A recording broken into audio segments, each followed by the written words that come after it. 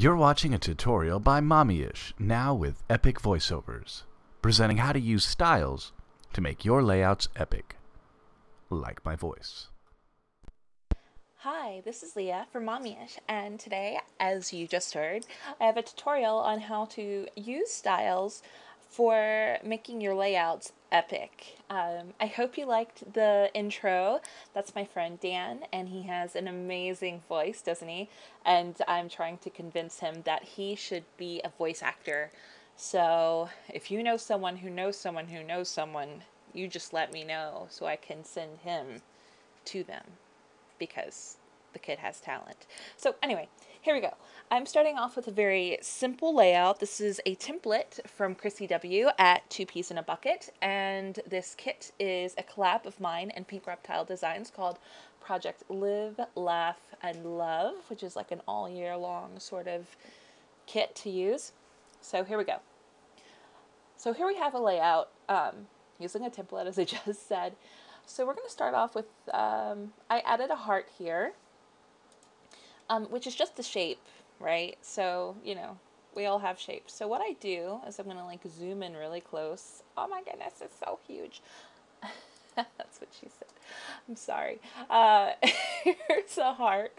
And basically what I'm going to do is I'm going to look through my styles, and obviously, you know, I have tons, but I'm going to use a very specific style for you guys. This is one of the ombre styles that I have at Sugar Hill, and as soon as I find them, so here we are, there's 3 of them, and see, when I add the effect, it gives it that kind of, you know, it's puffy, it's awesome. So I have 3 different ones, they're 3 sizes. There's a smaller one. I think I kind of like that one, the smaller one on it. So once I've added a style to this shape, I'm just going to simplify the layer. So here in Photoshop, it's rasterized layer style. So bam, it's done. And then I would just add a shadow to it, right? So we turned it from a regular little heart to something with a little more depth, like my very own custom element. The second thing I have is my title. This is using the font Lobster because it's popular right now. It's like the font that all the cool kids are using, and I want to be a cool kid when I grow up, so I'm using that font.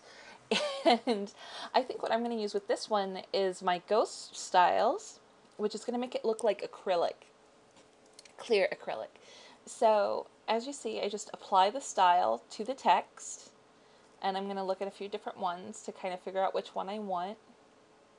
And I'm going to show you a little trick. I'm liking the first one the best. What I'm going to do is I want it to be, I don't want the edges to quite be as big as they are. You see how they are like that? Well, that's because the text that I'm using here is pretty small. So what I'm going to do is I'm going to increase the size like that. And I'm liking the way the edges look now at that size. Alright, so I'm going to apply that. I'm going to change it so it's the style that doesn't have the shadow on it, and you'll see why in a second. I'm going to rasterize this layer style, and now I'm going to resize it. So then I'm going to scale it down again. So it maintains the same size, you know, like the percentage of how much I wanted there on the edges. Apply. And see? So it's not as big. Now, some of you know that if you add a drop shadow to a transparent element, you get like a weird sort of odd, dark kind of thing going on. I'm not really a fan of it, personally. I know some people have styles that are for transparent elements to look a little softer, but there's a trick, okay? So get ready for this. There is a trick. What you're going to do, we're going to go back. I'm going to step back, and I should have done this at the beginning, but you're going to see. After we're going to duplicate this layer whenever I had added the style to it, right? So there it is. Now, I'm going to take the layer, did I duplicate it? Doesn't look like it duplicated. I was being mean. Duplicate. There we are. So what I'm going to do with the layer underneath it is I'm going to keep the fill at 0, but I'm going to turn off the style. Then apparently I need to turn the fill back to 0 again. Alright, I'm going to link these two layers together. I'm going to go ahead and rasterize the layer style on the top one. I'm going to link them together. I'm going to resize. Now, what we're going to do, like I did before, is scaling down the title to be where I want it. Now, what you're going to do is you're going to take the layer underneath.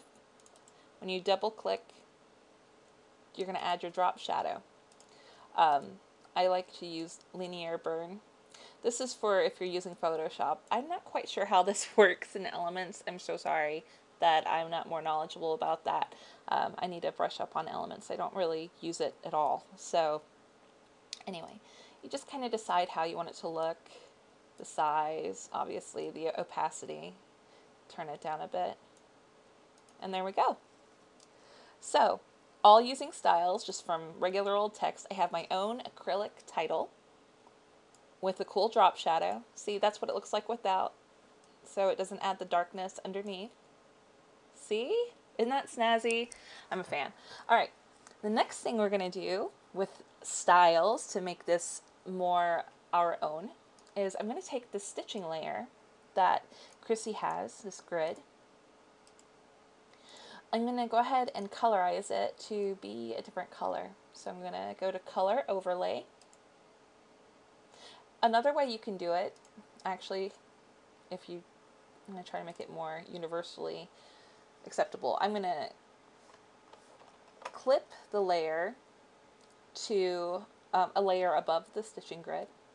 Then I'm going to fill it in with the color that I want the stitching to be. I'm taking a yellow from the palette. I'm going to lighten it up, so I want it to be like a yellow stitching, just for the sake of what we're doing. And see when I fill it in, how it, it's maintained that. So I'm going to merge those two layers together. And then I'm going to add a stitching style to it. I have several different stitching styles available at SugarHill. And I'm going to utilize one of my latest ones. So that adds like a very soft stitching bevel. I have a different one. I'm sorry that I have to scroll through so many styles to get to the ones that I want to show you. There's just so many. Ooh, I like that one. We're using that one. So there it is. So I've made the stitching from the white that she had to a yellow. I really like it. I think it's kind of cute. If you wanted to get really nitty gritty about it, I also have styles to create the stitching holes. So basically, it'd probably take you forever, but depending on how much time you have, you just create a layer underneath it. You'd get a brush, which some of my style sets also include brushes for stitching holes. But you can use a circle. I mean, nothing wrong with the circle, right? And it's easier for me to find. So you'd want to try to find it, make it be, an appropriate size. And usually I have a stitching hole style. So let's find where I had this. The stitching was here. Here's the hole style, and apply it to that layer. And then what I'll do, I'm going to change this color to like black, and just do like that. So then it would look like it was, see how it does. But anyway, yeah, that's how you can use styles to really create cool effects. This is just a very tiny example of how it works. I mean, there's so much you can do with styles. Whether it's making your own titles, to maybe creating some elements that you want that might not be included in the kit. It's really so easy to do. For example, if I wanted to create my own flower quickly to match the kit, I would take a flower shape, create the shape, make it in the color that I wanted it to be in. Let's go with pink. Hot pink is my favorite color. And then I'm going to use one of my new puppy styles on it. Not my conversation hearts. I'm trying to find the right styles.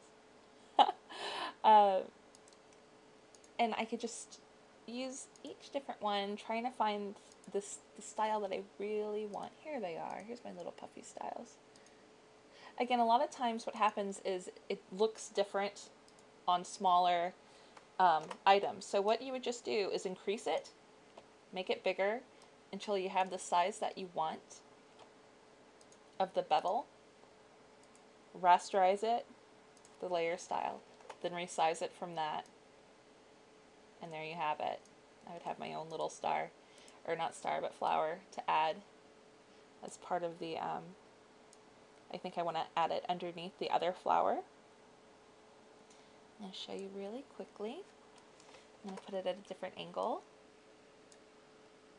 Maybe make it a little bit bigger. Like that. Have my flower, add a drop shadow, and just have a little bit more. But deleting that. So there you go.